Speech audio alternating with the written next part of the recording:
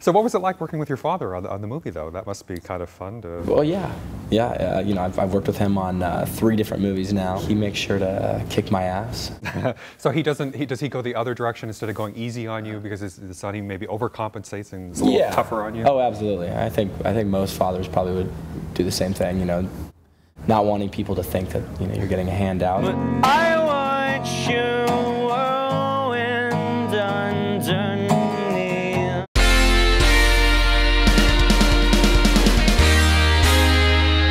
Today, actor Scott Eastwood is here. His new films are Carmel and The Crags. Plus, the director of those films, Lawrence Roeck, joins us.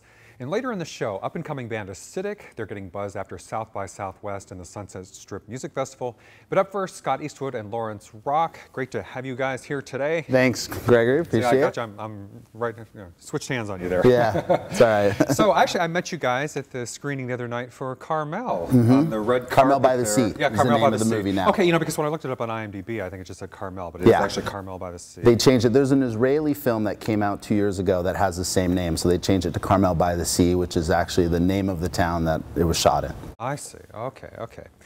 And so how's everything with the film? There was a screening that night. Have you had the big premiere yet, or? No, not yet. You know, the thing is going to be heading out, you know, to the world soon. We had two completely sold out screenings, which was phenomenal. The public desire to see the movie is really, really strong. And obviously we've got great talent involved. Scott was in it, and also Dina Eastwood, his stepmom, and you know, a lot of Carmel residents were in there. Miles Williams, a local actor, and then we had Lauren Bacall, Alfred Molina, Josh Hutcherson, and Hayden Panettiere. So really strong cast, and we're just excited about the movie. It looks beautiful. So what was it like filming up though in Carmel? Well, I always think of Doris Day for Carmel, and of course that other guy who was mayor up there too. I know him. Met him once or twice, huh? Oh yeah, I mean, you know, I grew up in Carmel, so tough to go home for a couple weeks and film. Oh, so that's actually where you were most of the time up there, okay. Yeah, I mean, it was all filmed in Carmel. I see, okay. So, yeah, it was great. Scott's character was kind of a surfer kid, you know, from Carmel that takes Josh Hutcherson under his wing. Josh's character is a art forgery prodigy, young kid that's getting lured into the life of crime. So the thing I really liked about directing Scott in those scenes in Carmel was he was completely natural because that's who he is. He's a surfer kid from Carmel. Well, not anymore, but you know, it was a natural role for him, I think. Dressed as if. He got the flip-flops. I'm thinking, yeah, you know, it was very fitting because we just did a show on anxiety. So that as I said, you're the opposite of anxiety when we walk in with the flip-flops. The director didn't give the proper direction and tell him what to wear, so you can place the blame on me. I would place it on him. Okay, I'll take it. Well, you were just in character, right? Yeah. And I think the way you described him to me that night on the red carpet, you said he was kind of cocky but lovable. Is that? Yeah, you know, he's a good guy. He's the mentor, really, you know, of the lead actor of the movie. So, but he's kind of this, you know, wild little, you know, cocky guy. Kind of a guy that, you know, probably would steal the neighbor's daughter. No, but like, you know, kind of a prankster, you know, a local kid that means well, but in a small hometown. And the endearing part that Scott played was that he actually takes an interest in Josh Hutcherson's character, who is this tragic story of a young kid that doesn't belong there, is homeless, and really has some serious problems. And mom's a heroin addict. So Scott's role in the film is he plays Hayden Panettiere's older brother, and Hayden, as you know, is the girl from Heroes, and lady from Heroes, and she's an incredible actress in her own right. I met her brother that night. Jansen, yeah, Jansen was at the Carmel-by-the-Sea premiere, screening rather, and yeah, it's a cool role, and it was really fun to direct someone in that role that was so natural, and through the course of the making of the movie, we became really good friends, and I told him about The Crags, the new movie that I want to do, and Scott said, hey, I'm interested in it, so we started building the thing together. Well, I think you told me probably, I remember one of the days we were filming right in Carmel-by-the-Sea, right on the ocean, and during our lunch break there was, you know, some good waves, and I went out surfing, and I think when I came back, that's when Lawrence pulled me aside and said, hey, you know, you're gonna like this movie. Yeah. We're gonna take you to Sumatra, Indonesia, Madagascar, North Africa, Hawaii, and Northern California on a surf trip. And yes, Scott, you will get paid and you will get to surf, and you're gonna do a good story, a great story, I believe. I really believe in So the you're story. actually going to all those places on location? Yeah, we're gonna, once we're in the development phase right now, we're packaging the project, bringing in the producers and bringing in all the elements and obviously raising the money. But once we go into production, yeah, we'll be shooting international. This is like Born Identity on steroids. It's gonna be fun. And I'm excited. I believe in Scott as an actor, believe in his talent, and met him through his parents, whom I've worked with for a number of years. And it couldn't be more of a thrill to do a movie like this with a good friend of mine and you know, enjoy the adventure of traveling around the world. It's the best of the best.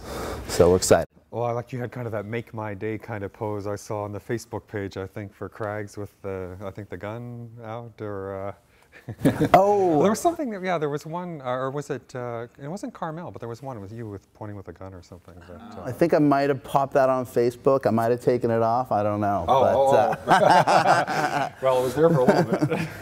I don't have Facebook, so I have to hear about everything that I'm on Facebook from all my friends and family. And You don't have Facebook? Oh my God, that could be a show right here in itself. I don't have Facebook. The picture I believe you were talking about was shot on location with Scott in Texas. Just did a great movie called The Republic of Epic, right?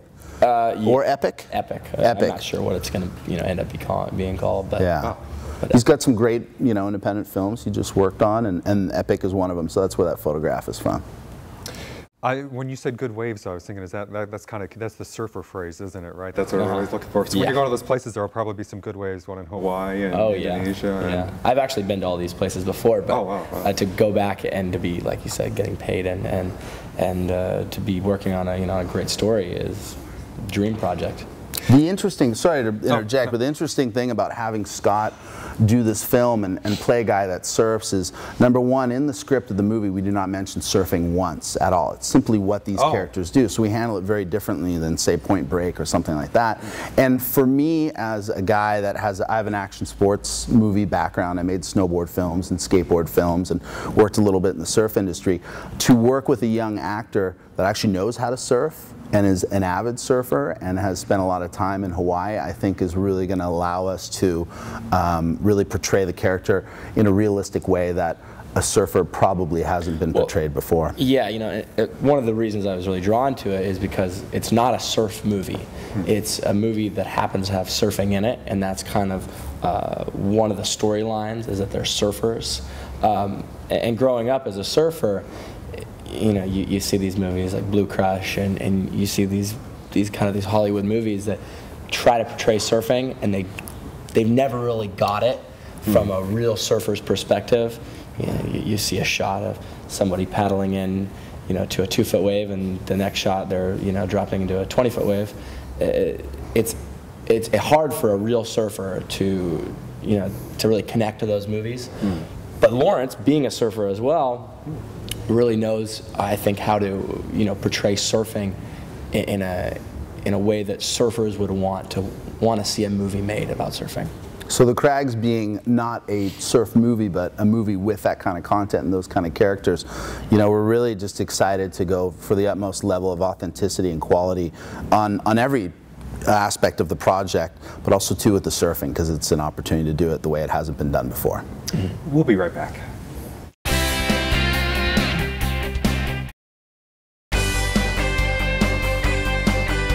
And we are back with Scott Eastwood and Lawrence Roeck today from the film Craggs and Carmel-by-the-Sea. So now, but you've actually done movies in South Africa before, right? Because you were in Invictus as well, and Craggs is partly set in, or going to be in South Africa? A different region.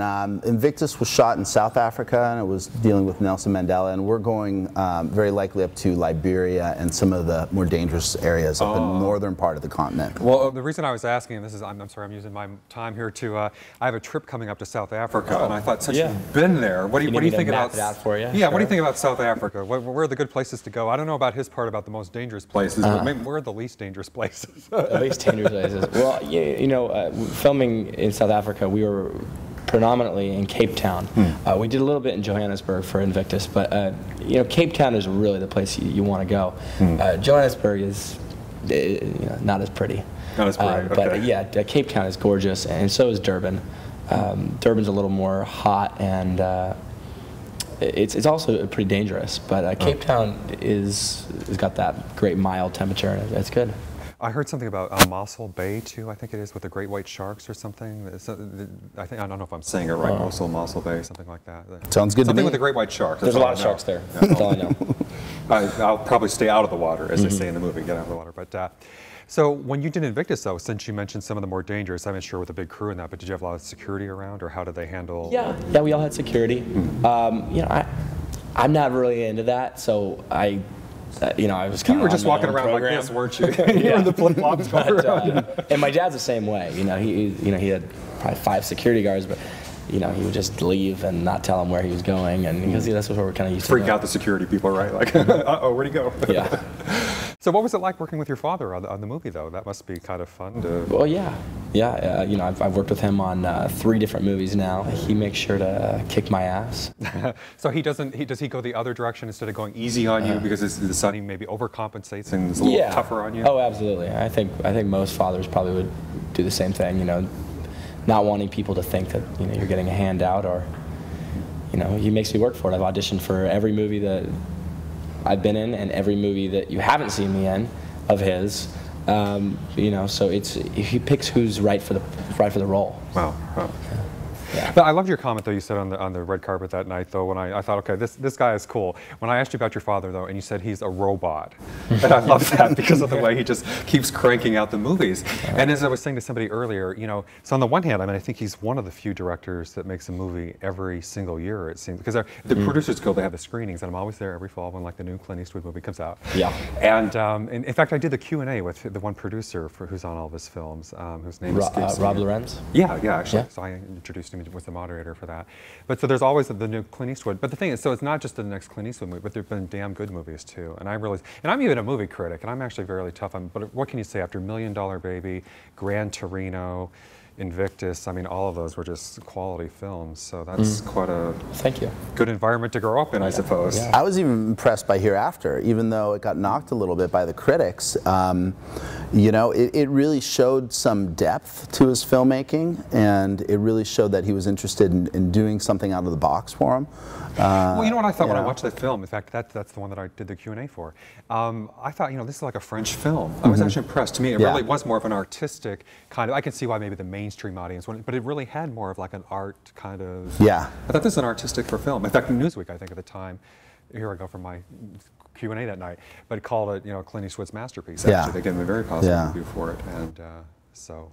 Yeah, so you know, for me as a young director to do my movie and to build a movie around Scott, like The Crags, and work with him, and having met him through, you know, Dina, his stepmom, and his father, for me, you know, it was a great opportunity. When you said you had worked with both of them, can you tell me more about what you did? Well, I worked for Dina Eastwood for the past anywhere from 7 to 10 years. We did a number of philanthropic documentary projects for the Make-A-Wish Foundation,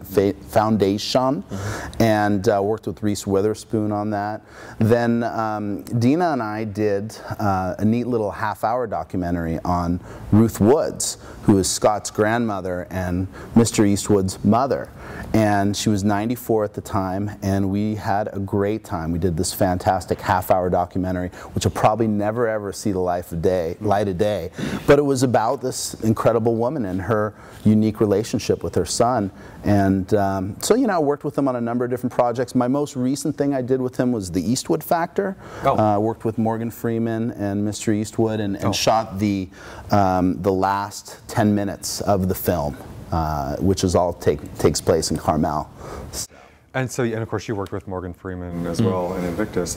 So what was that, I mean, besides your father, but as I said that night, you know, so Lauren Bacall, Morgan Freeman, you've already worked with some pretty fantastic people. Yeah. Must be Lawrence Roeck.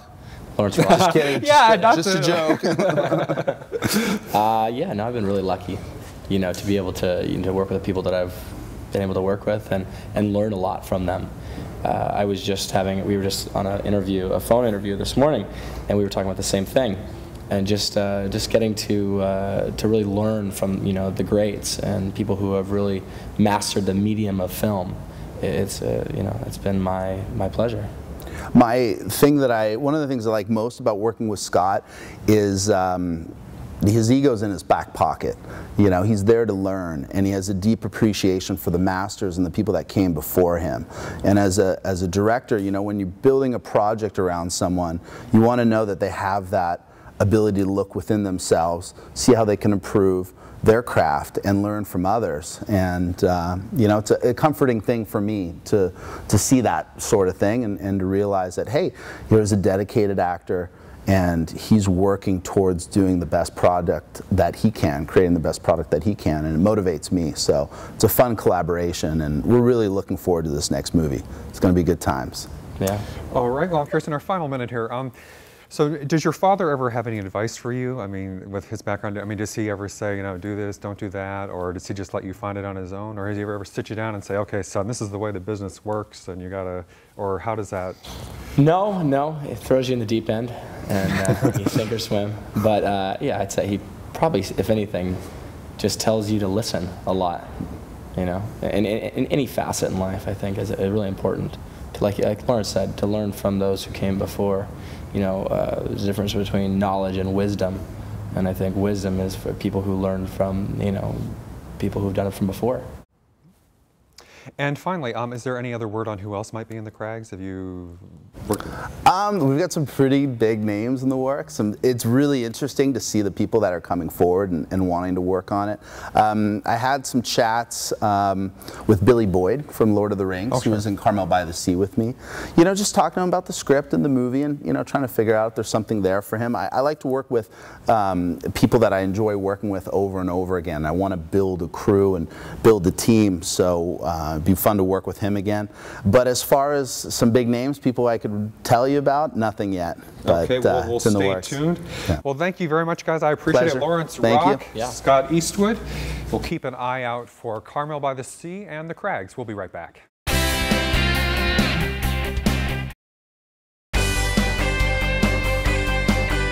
And we are back. Joining me now is Michael Gossard, the lead singer for the band Acidic. Great to have you here today, Michael. Oh, it's a very acidic day. How are you doing?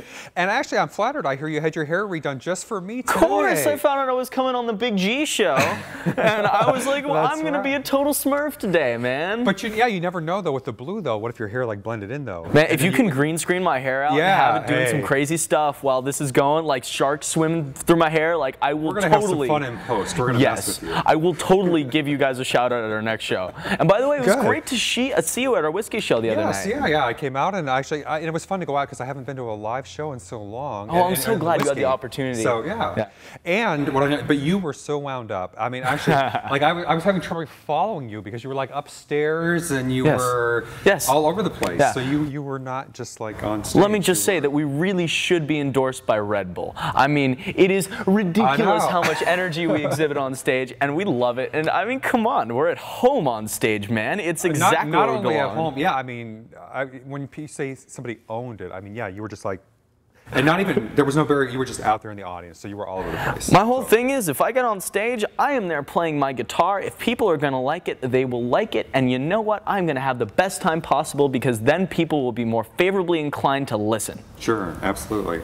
Now, you've gotten a great review, was it Best New Band said, one of the better albums to come out in 2010, which when you consider how many albums come out of the year, that is a huge compliment. You know, and I know you did, what, South by Southwest? We did South by Southwest. We've done Sunset Strip Music Festival a couple years back. We played with everybody from The Used to 50 Cent at Bamboozle. Right now, we're in the process of making 2 albums. One with the producer of The Styx and Carlos Santana, and one with a guy who's worked with people like Avril Lavigne and Jason Mraz, and people of that sort of nature. And yeah, we're going in 2 separate directions, and we're trying to split a fork in the road and decide what our final trajectory is going to be. So you could be the next Avril Lavigne. Well, no, I think there would be some surgery involved in there, and that's for a different segment, ladies and gentlemen. But no, we're having a great time doing what we're doing. Can you do that? Will you do complicated for me? Oh, sorry. Where'd you have to go and make things? No, I can do the System of a Down cover. Got 100 she did. million hits on YouTube. Hey, 200 million. 100 million? I don't know. my manager's standing back there and he's looking at me like, I'm going to yell at you on the car ride back home.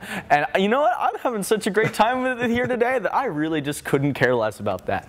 But what I liked that night though too, that you really did have kind of an eclectic mix of music because you did a Beatles song. Nobody does the Beatles cover. I mean, because it's kind of it's sacrilege in a way, and even us, we get afraid to play it sometimes because it's the Beatles, you know. So it can go one way and people love it, or if people are diehard Beatles fans, they can take it the wrong way. So just the fact that we're able to pull it off the way we are is just, oh, it's a miracle. I mean, I'm so happy with the way that it's presented to the public, and we've gotten a great reaction from it.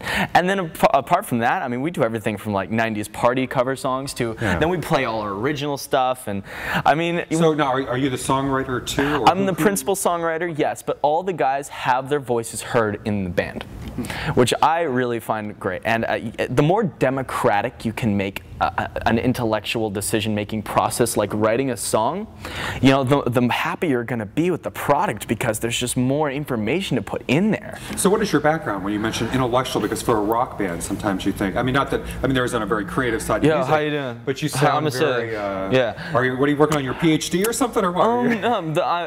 No, I'm doctor of crap, ABD, all but dissertation. Oh. Yes.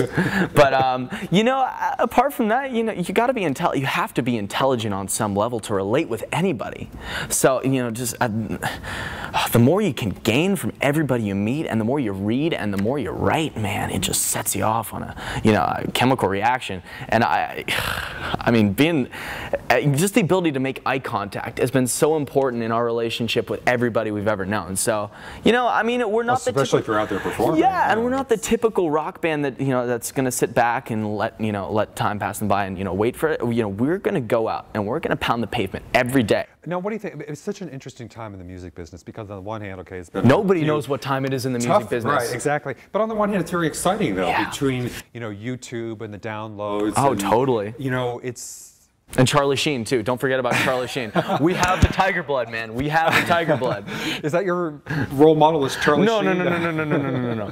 No, I tried to tone it down at least like a good 150% from Charlie Sheen. I mean, well, one day when I see you making the rounds on all the news show, I'll say I knew him when. Yeah. Hey, no, watch. I'll be sitting cross-legged with an orange Fanta right here. Yeah, man. But he's winning. He's winning. Oh no. What do you call it? Winning? You know, I watched that for the first time a couple days ago.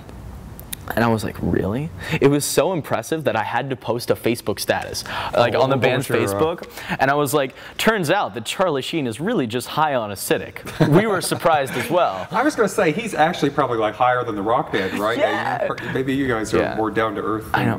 Well, have you heard he's working with Carmen Electra's fiance and Snoop Dogg on some kind of music project. Oh, wow. Yeah, and it's cool. I know that because we got a chance to tour with Filter, and Robert Patterson is the guitar player, and that's really cool. I wish him well, and I have nothing, and I think he's great what he does. Yeah, but at this point, Charlie I would Sheen, think you are crazy. Come to a show. We love you. Got an invite if you're right watching. Well, maybe you could do a song with him.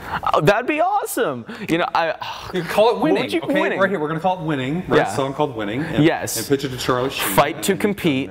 Need to drink tiger's blood. Need to live with 2 strippers. Those are the lyrics right there. Goddesses. Goddesses. They're not strippers. Oh, they're not strippers. They're goddesses. Well, I mean, fine line. You go to Vegas, they're calling them goddesses too. You know. Yeah. And I think there were openings for more goddesses too. But that's Can you ever have too many goddesses? You know, he's the biggest advocate of polygamy I know outside the state of Utah, probably. Yeah, and well, is Denise Richards still? Anyway, a lot of people are coming and going from that house and in the bathroom. Are people still locked in the bathroom? I don't know. Still? I don't know. That was anyway. Yeah. See, this is what you have. But as a rock musician, you should learn for this because, right? It's sex, drugs, and rock and roll. Shock value really does well. You'd be surprised. I mean, it's not why I got blue hair, but I decided to get blue hair after we got back from our tour of Europe, touring for all the army bases, and we played over New Year's and got to spend some time with our troops. And I came back, I was like, what am I gonna do to set myself apart? So you in Europe? Yes. Wow. Oh, we spent New Year's in Kosovo and Germany, and I'll tell you, Kosovo looks like a war zone. But Germany is absolutely beautiful, and you'd be surprised because we had both sides of the spectrum. We had the Camp Army base, with the mess hall, and then we went to Ramstein Air Force Base, and that was full mall, like Mall of America status. Wow. And you have all the hundreds of thousands of people, and they're all living with their families on the base, and it's wonderful to see. And the Air Force really treats their personnel with respect. Well, I'm sorry, Michael, we're almost out of time, so I will thank you right now, but we're going to close with you doing a song. So Absolutely. Thank you for Thank you being so here, much. sir. It's such a pleasure to be on your show. And what are you going to do for us? I'm going to play a song called Closer to the Sun, and here's a little preview. Thanks, everybody. Bye.